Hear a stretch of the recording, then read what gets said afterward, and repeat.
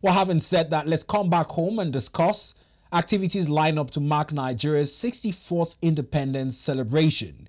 Yesterday, there was an interdenominational prayer that was preceded by a Jumat prayer by the Muslim faithfuls as well. And tomorrow, the D-Day, there would be a procession at the Eagle Square, which we hear is also supposed to be headlined by a statewide broadcast by President Bola Ahmed Tinubu. But let's also take a listen to an academic this morning, Professor Abiodun Adeyemi, the Dean, School of Postgraduate Studies at the Baze University, Abuja, who would join us now to discuss our reflection on Nigeria's journey thus far, progress since colonial rule, and a hope that has been hinged on the renewed hope mandate of the current administration. Hello, good morning to you, Prof. Can you hear me?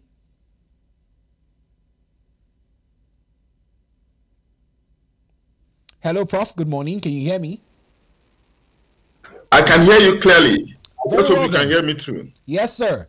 Welcome to the program. We're happy to have you join us this morning. Let's get straight into the discussion, particularly from the angle of what many perceive as tension.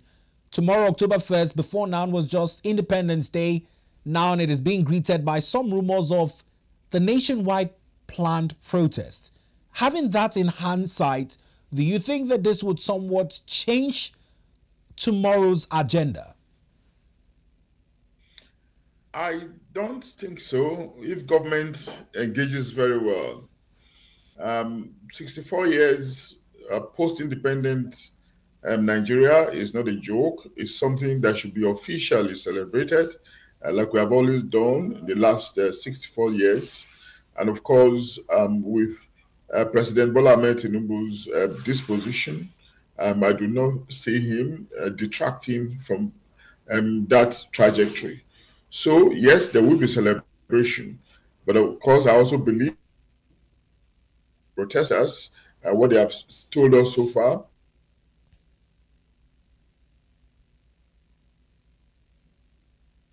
I do not also imagine that it will obliterate the importance of Nigeria at 64. So overall, we might see celebrations and protestation going in pari passu.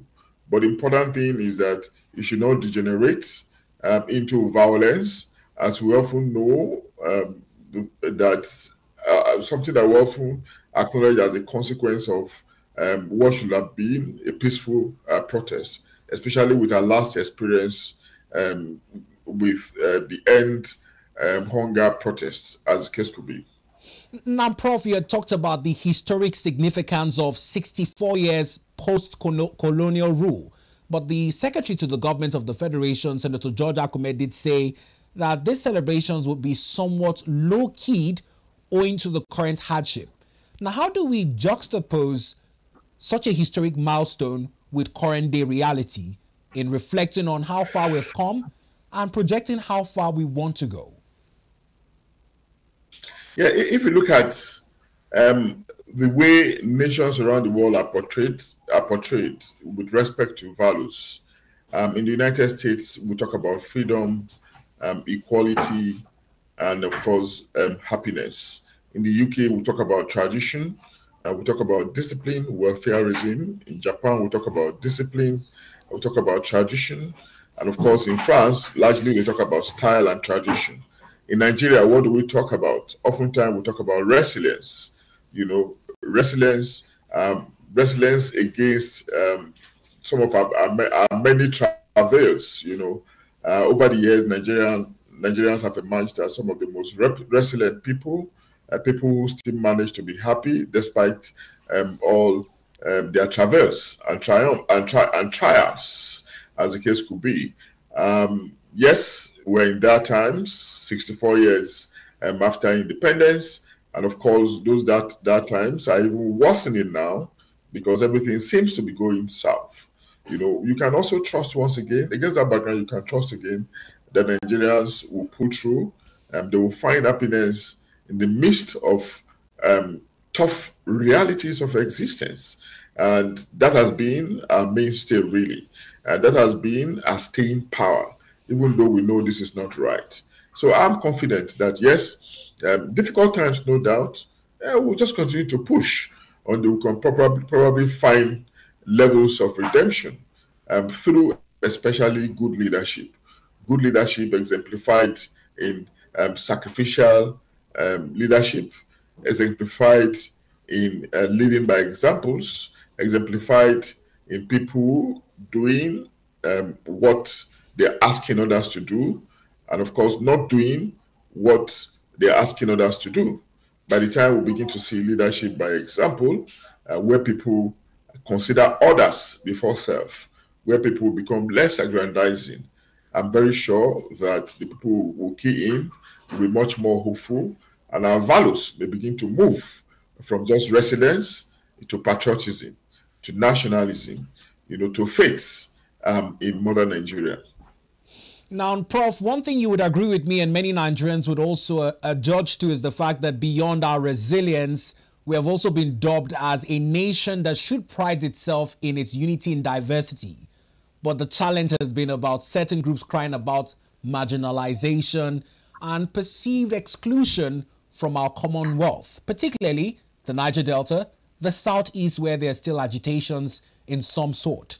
How does Nigeria, at 64, reflect on this unity in diversity as a strength other than a divisive factor? Yeah. Well, if you can hear me, because I can see that the network is shaking, there's no nation in the world that is completely homogeneous. What matters most of the time is the management of homogeneity. Even nations that are theoretically homogeneous, sometimes fall into strife because of differences, because of the dynamism of human existence, especially when they're in a collective. If you look at the United States, for instance, it's an immigrant society. We are witnesses over there to a conflation of ethnicities, nationalities. But over the years, they've been able to harness this, managing their diversity very well through the instrument of the law, of regulations, and a commitment, to the American dream. That is a level that I imagine that we need to get to in Nigeria so that we can be much more bonded. We are diverse, no doubt, but there can be strength in that diversity, if we are properly guided. If we are meant to understand that, yes, we belong to different ethnicities, but at the same time, we are bonded not just by our humanity, but by our geography, our common history, our related culture, and of course, a shared dream of building a nation that will be very respected and reputable in the committee of nations. Now, Prof, will come to the use of the rule of law in strengthening this unity in diversity and ensuring that there is justice in our society. But first of all, let's also talk about a movement that is somewhat gaining momentum. There has been calls even at the legislative chamber by some sections for the creation of more states, a change in the rotation of power, and the tenure of the presidency to allow for more inclusion. Do you think that this is the right step in achieving a federal character in Nigeria, that every Nigerian region is seen to be viable of being at the leadership at the point of the presidency? Well, that's a very good question, no doubt. But you see, people will continue to agitate when they feel a high sense of marginalization, a high sense of exclusion from the epicenter of the nation's economy. And of course, we cannot discount that, over time. If people feel included, no matter how distant they are, no matter where they are located, no matter where they are, how remote they are placed, they wouldn't necessarily be bothered about asking for more states, a further division of our entities, our regions, or our zones. But of course, because of the continuous aggrandizement by individuals, by groups, and vested interest groups that regard the nation, as a place where they should continue to collect rents that feed on the nation, collective patrimony. That sense of agitation will continue to grow. But how do we remedy this? We can remedy this simply by growing our democracy, which is about inclusion and integration, one. Then two, by growing our institutions, which is about structures and system, to make the ability of the state to respond to the needs and aspirations of the people very seamless, And of course, we do know that institutions can also be grown by individuals who are well-meaning, committed to the greater good of the people and not to the self. But this commitment should not just be knee-jerk or episodic, but should be, and not just in pronouncement, or in what they say and not what they do. It should be painstaking, worked over time, consistent with how we understand nation building to be. Nation building is work in progress, but we need to see that work actually progressing, not making two progress today, so to say, and of course you make one progress backward. It means that you are just not moving. It's all motion and not movement. So I think it cannot be weaved around the question of leadership, which is supposed to galvanize the populace, especially when that leader is seen as a hero, when that leader is selfless, when that leader is committed to the greater good, not the good of himself, his family, his friends, not cronyism, not nepotism, not ethnicism, tribalism, or religious bigotry, as the case could be. Yes, Nigeria is multi-ethnic, and of course, the antidote to ruling or to governing in a multi-ethnic society is to rise above classifiers and divides and present yourself as somebody in love of the majority, not just the love of a minority represented in your narrow origin, your narrow religion, or your narrow interests, as the case could be. Now, many will talk about our current leader under the administration of President Bola Ahmed Tinubu, who often at times has been adjudged as a hero of democracy, going as far back as his Nadeko days. But in recent times, one of the historic achievements of this administration, I would think, is the fight for local government autonomy. That fear of government in 64 years has been somewhat relegated to the backdrop. But despite obtaining a judgment from the Supreme Court, the implementation of that autonomy in having elections that Nigerians would regard as being credible has been marred by a lot of reactions to the recent conduct of local government elections in Nigeria. How do we foster this desire by a leader that has taken a step to achieve this democracy we dream for and having institutions that align with the vision? One of our being really is what I also mentioned earlier. And of course, it has resonated, in a different way, brilliantly in your question. All arms of government, especially in our kind of environment, weren't created, for the sake of just creation. They were created to achieve a purpose, and that's why we have local government.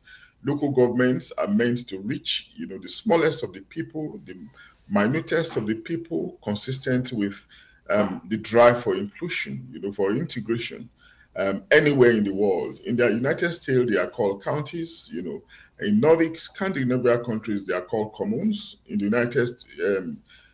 United Kingdom, for instance, they are called councils, And of course, in some of these countries, many of these countries, they do not even know, they don't bother about the larger tier of government, the federal government or the state government. They've got no business with those tiers of government. They are concerned only with the government that is closest to them, represented in the councils, the communes, the counties, or so to say, as you may want to call it. And of course, we fashioned our system after the American presidential system, which is not complete anyway, but at least the one we have is manageable. But typical of our character to deviate from set rules, to deviate, from theoretical prescriptions, we have deviated over the years, undermining the local government, forgetting that they have some primary roles, management of parks, repair of minor roads, arteries, and all of that. And it has gravitated to a situation where you have their funds, even being hijacked at the state level. And over time, we've had several governments. I think President Buhari tried this, by coming up with an executive order, giving them independence. We have also seen what President Bola Ahmed Tinubu has done through the Supreme Court. But even at that, we are still seeing, conscious attempts, of government, particularly the state, to undermine this design. And of course, we have seen the result, deindustrialization, neglect of communities, permitting banditry, kidnapping, insurgency, and all such vices to thrive, So what more do we need to tell us that it is time, we strengthen this tier of government as the closest to the people and as the most significant in terms of driving home or bringing home development, close to the people as much as we can imagine. I don't just know. And that's the point we're making. Why do things not work here? Things will work only when we ramp up our commitment. And our commitment is not going to fall from the sky. It's not something that is situated in the atmosphere. It rests with us. But again, it comes back to the question of leadership. Leadership has to provide the drive, by being conscientious, by not shirking responsibilities, by a determination to leave legacy that will ensure stability and sustainability for the good of not just our present generation, but generations that are yet unborn. Well, thank you, Professor Adeyemi. Please stay with us. We're also having a three-way conversation. We're also going to be joined by a third party at this point. And I'm talking about Mr. Jide Ojo, who also joins us virtually to lend his thoughts on Nigeria's 64th independence anniversary. Hello, Mr. Jide. Good morning to you. Hello, Mr. Jide Ojo. Can you hear me? Yes, good morning. I can hear you. Happy New Week. Same to you, and a happy independence in advance. Same to you. Now, I don't know if you've been following our conversation with Prof. Adeyemi, but it's on the significance of our 64th independence anniversary. In your perspective, do you think that our founding fathers who fought for this independence would be proud of where we are as a nation, should they be privy to some of the challenges and teething issues that we're continuing to grapple with despite being independent for over 64 years? Well, the founding fathers, I don't know whether we should commend them or whether they will be happy with us. If you look at some of the expressions of the founding fathers, the Nnamdi Azikiwes, the Awolowo's, the Tafawa Balewa's, and Ahmadu Bello, it would seem that they never even believed in one united entity called Nigeria. One of them said Nigeria is just a geographical expression. And sometimes we suffer selective amnesia that those who fathered this independence were more or less ethnic jingoists. They were not nationalists in the true sense of it. If you look at the elections that were held pre-independence, everybody was about their region. The MPC was more concerned about northern region. The NCNC was more interested in what happened in the southeast and south-south. And then the APG, Action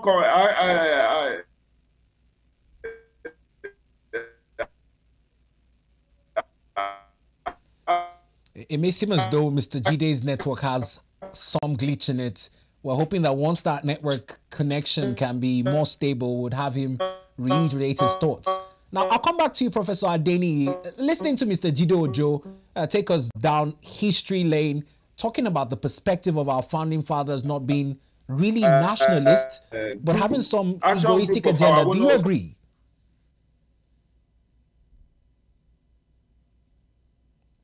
Hello, Prof. Are you with us? Hello, can you hear me? Yes, Prof. Welcome back to the conversation. No, this is Jide Ojo. All right, Mr. Jide, your network, we lost you for a minute there. You were taking us through history and reeling out our founding fathers in terms of their agenda in party perspective and for the ethnicity that they had in their minds as against nationality. Can you pick up from there? So what I'm saying is that when you look at the context of the nationalist struggle, our founding fathers were not homogeneous in their thoughts.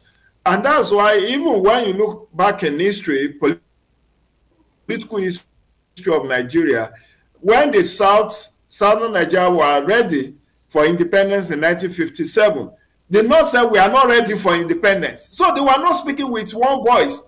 They were just, cacophony. Remember, it was 1956 when Anthony Enahoro made that move for Nigeria to become independent by 1957. The rest of the North said we were not ready. We were not ready. Don't rush us into independence. So it tells you the story that Nigeria has a faulty foundation. Our so-called founding fathers were not quite homogeneous, and they were quite disparate in their thoughts. They were more like ethnic jingoists, in my own opinion. They were more interested in welfare and well-being of their different groups, and people were thinking less about the nation.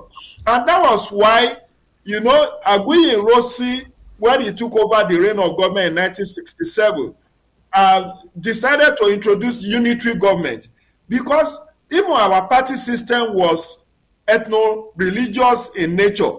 You hear of United Middle Belt Congress, UMBC. You hear of Northern People's Congress, NPC. So everybody was just fighting, looking at Nigeria from the prism of their own ethnic and religious viewpoint. But when the Aguiyi Ironsi decided to introduce unitarism or unitary system, it backfired. And when you look at the fact that by between 1976 and 1979, when we were working on return to civil rule, after 13 years of military rule, they decided to jettison the thoughts of our founding father. Remember, at independence, we ran parliamentary system of government. And under parliamentary system of government, you win election from your constituency. You are not a presidential candidate. There was no presidential candidate. You win election into the assembly, and then if your party happens to be in the majority, you can emerge to be prime minister. And that was how Tafawa Balewa became prime minister, because of the working alliance between MPC and NCNC. And that was why when Tafawa Balewa was chosen as prime minister, Nnamdi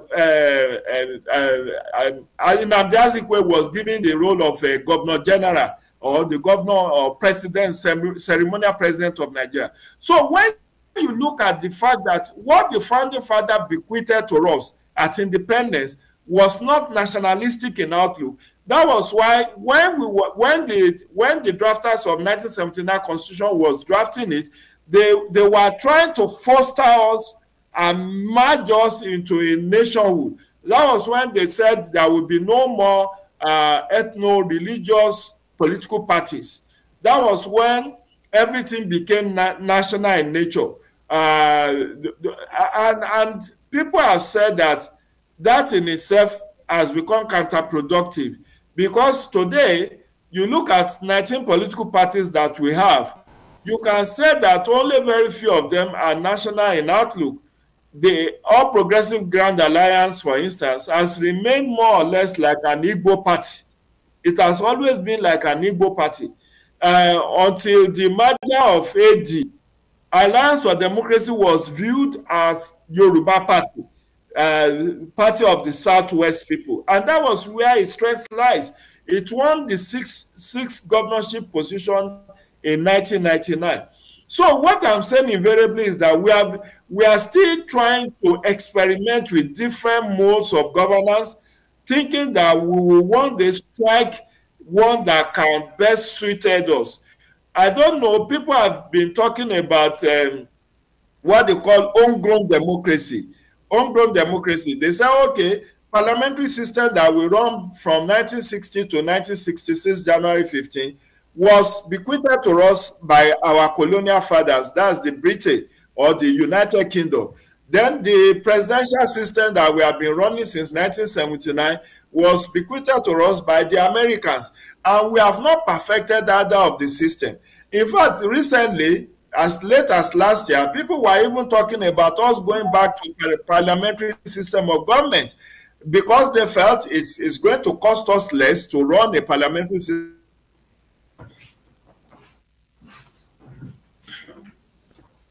Now, Mr. Ojo, having listened to the comparisons between the teething challenges of Nigeria post-independence, now pre-independence, it seems as though these challenges have still manifested themselves in current-day Nigeria.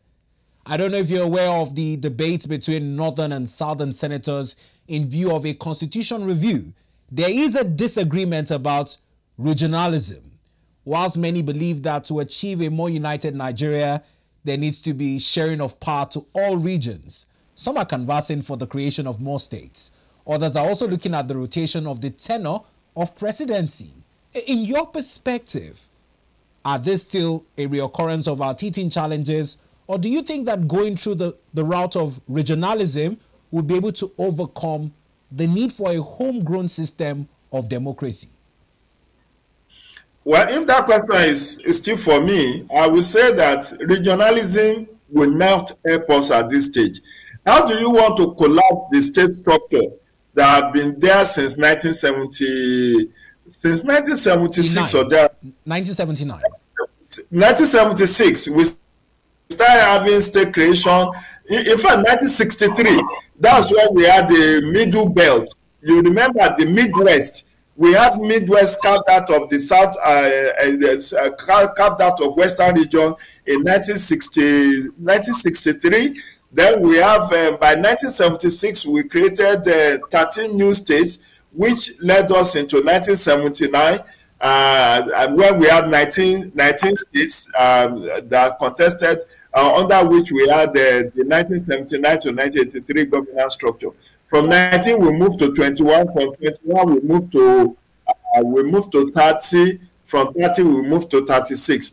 Now, how do you collapse these state structures that have been there for approximately 30 years? It's not going to be that easy. Then, issue of rotational presidency. I am fully in support of that because you see, the whole essence of federalism is that federalism talks about power sharing between the federal and the constituent units.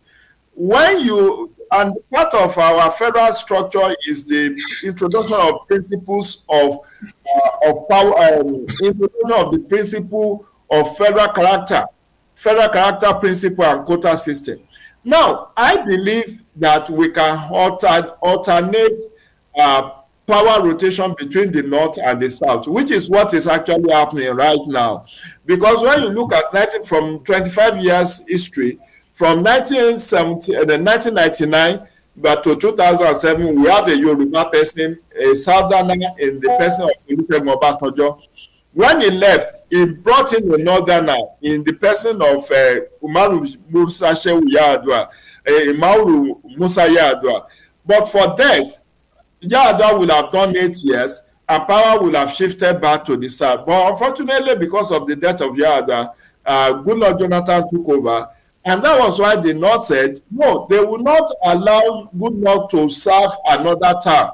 And they voted him up in 2015, which is what led to the emergence of Buhari in 2015.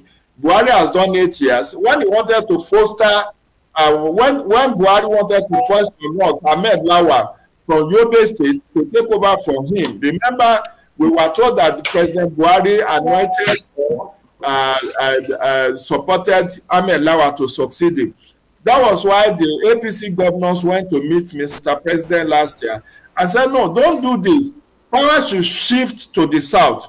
And that was the mistake PDP made that cost it the presidency in 2023. Because they decided to now give ticket to Atiku Abubakar, who is also from the North. And that was why a majority of the people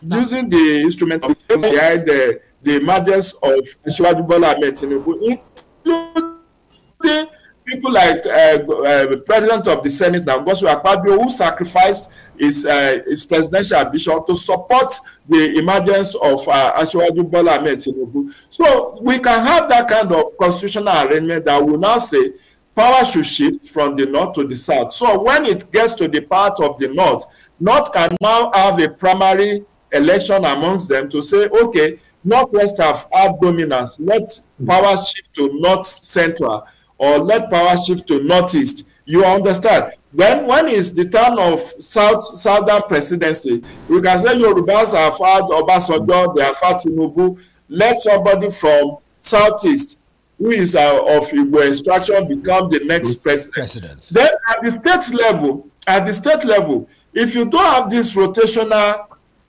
principle, you will find out that some ethnic group will never be governor of their state.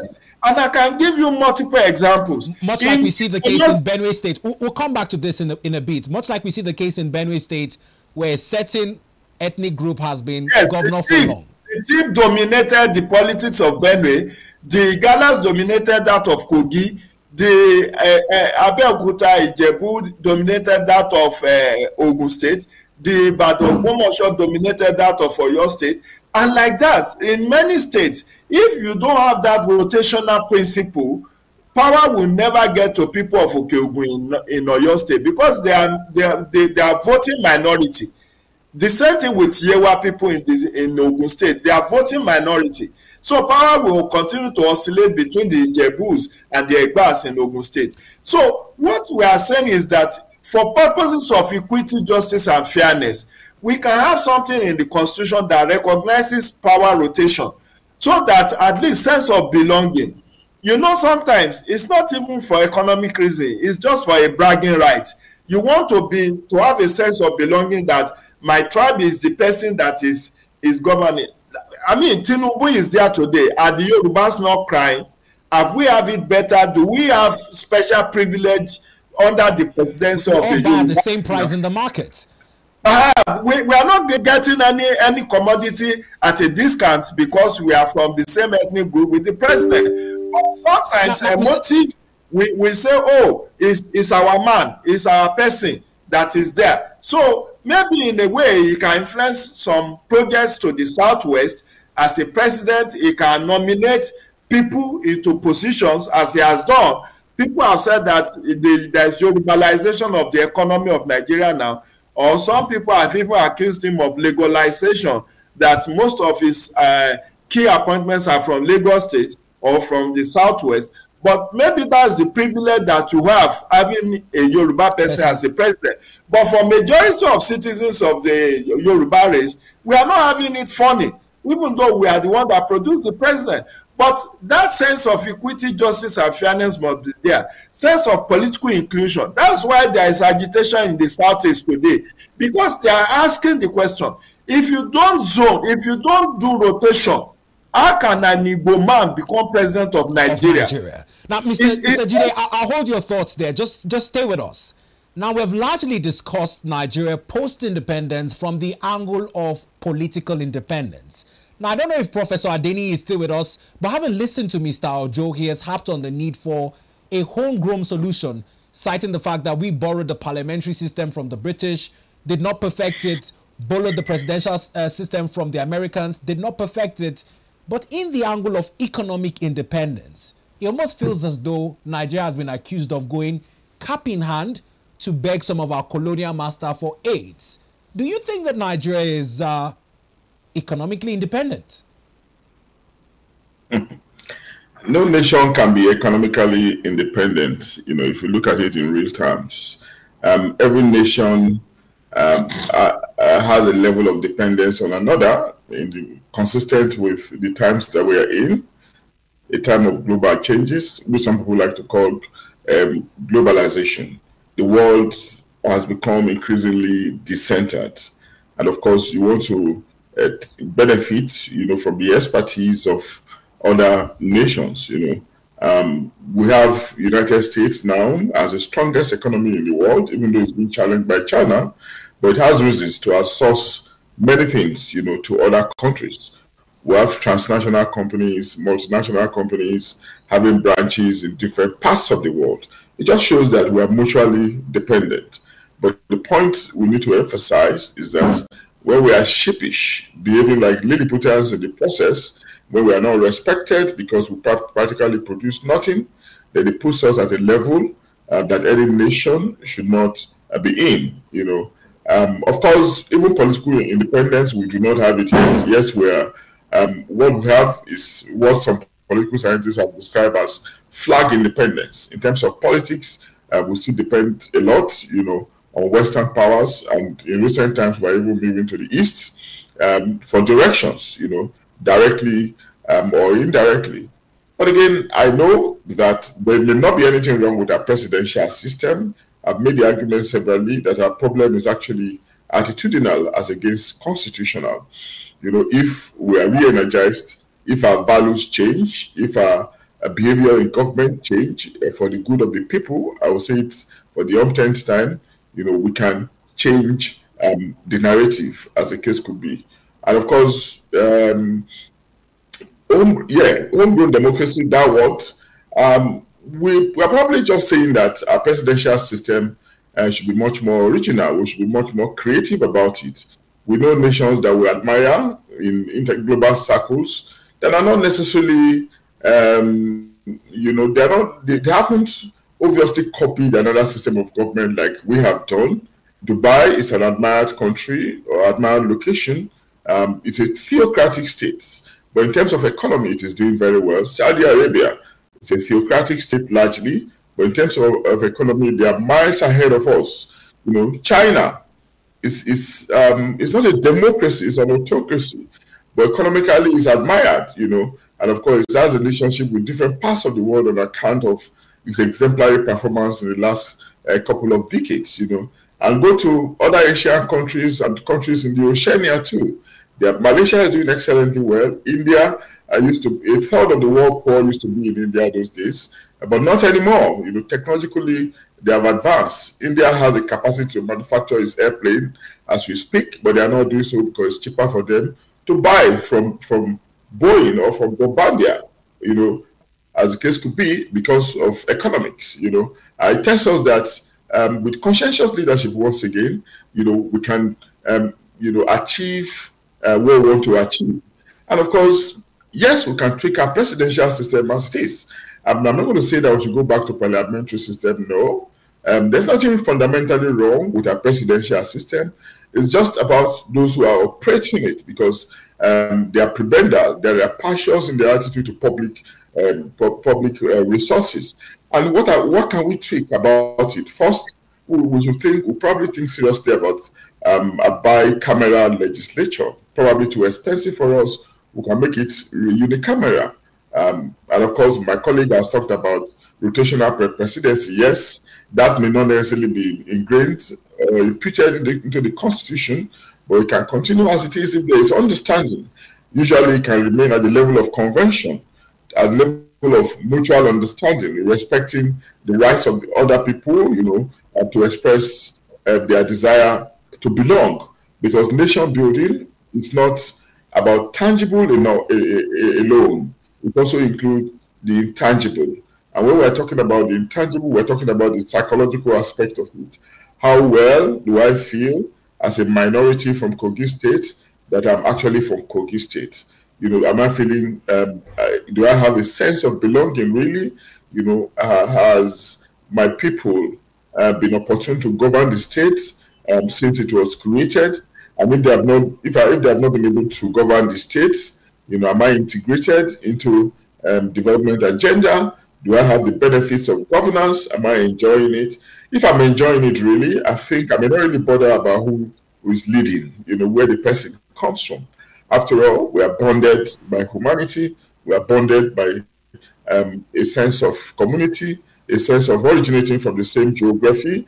And of course, what I desire at the end of the day is the fruits of my surrendering my right to the state and expecting the state to protect me as enshrined in the Constitution, you know, which is that, you know, the welfare and security, my welfare and my security is guaranteed. I've surrendered my liberty, my rights to the state to protect it. It's only when I'm not protecting it well, when it's not being protected well, that like we've seen in ages, in years, that people start to agitate. You know, this point has to be emphasized. And of course, it has been our bane, you know, governance should be about satisfying the needs and aspirations of others, not my own, but our own culture is just about the satisfaction of the self, family, and friends at the expense of the others. And that's where we are. Well, we must thank you, Professor Abiodun Adeyemi, for taking our time to lend your thoughts to the conversation on Nigeria at 64. We appreciate you. My pleasure. Now, Mr. Ojo, just before we allow you go, could we get your wish for Nigeria at 64 as we close the conversation? Well, my wish for Nigeria is that it ceases to be a crippled giant and that it takes its rightful place in the Committee of Nations.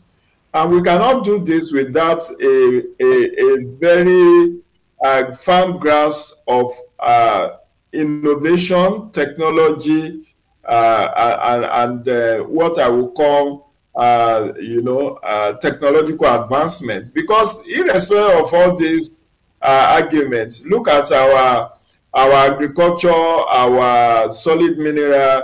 We still at that ebb that we look up to the Western world to help us to refine our products. We cannot do value addition to our agricultural products. We are still exporting them raw. We export cocoa raw. We export all the, ginger raw. If we are able to have technological breakthrough and we are able to be an industrial giant, that is what has made China a world power. It's not the one from 1.4 billion population of China. It's not the 1.3 billion population of India. It's not the 250 million to 300 million population of US. What has made these countries that I mentioned industrial giants to be respected in the Committee of Nations is their economic and technological breakthrough. Look at how small Israel is. Israel is able to fight its enemies across its borders because it has technological breakthrough. Look at how they killed the head of Hezbollah last Friday. They didn't go inside Lebanon. Just one missile was targeted. They bombed with precision where the location where the man is. So we need industrial revolution. We need to catch up with the rest of the world. That is why it's irrespective of the fact that China is an autocracy, America is a democracy, India is whatever it is, irrespective of their political system, the rest of the world respects them because of their technological breakthrough. Breakthrough. Thank you very much, Mr. Jide Ojo. As small as it is able to command respect of the Committee of Nations because of its technological breakthrough. Thank you very much, Mr. Jide Ojo. We appreciate you. I'm afraid time will not permit for us to go any further, but we're hoping that we can have you again on the program and continue this conversation. We appreciate you. My pleasure. Do have a great week and happy Independence Day ahead. Happy Independence Day to you as well. Thank you very much, sir. Now, Mr. Jide Ojo, a public affairs analyst, has harped on the need for technological breakthrough to ensure that Nigeria has its pride of place amongst the Committee of Nations at 64 as we look towards political independence and some level of economic independence as well. Well, this is as much as time will permit on the program. Tomorrow we'll resume with a Democracy Day special broadcast of events highlighting our 64th anniversary celebrations.